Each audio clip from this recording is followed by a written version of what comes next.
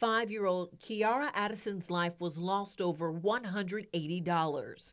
In 2020, the young girl was caught in the crossfire involving these 5 people: Jonathan Hall, Adrian Covington, Tierra Beaufort, Tom Everett, and Krista Hall. According to court records, Addison was caught in the crossfire after an argument over $180 exploded into gun violence as the child innocently sat in a car with family outside of a corner store.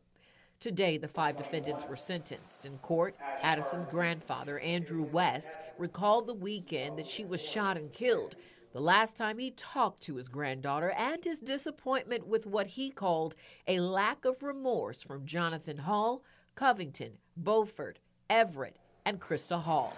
I didn't get a chance to see my granddaughter that weekend.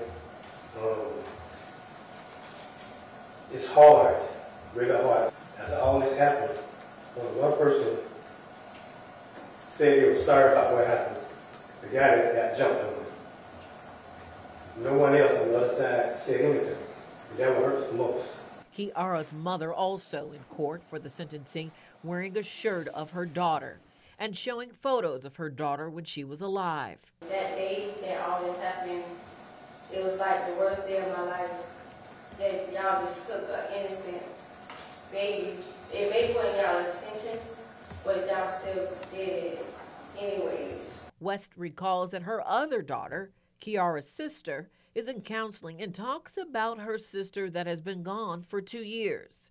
Pain still visible as West wipes away a tear after her victim impact statement. The 5 people responsible for Kearria's death will spend anywhere from 10 years to life in prison. But Addison's family will forever have a hole in their hearts for the 5-year-old girl that they will never see again.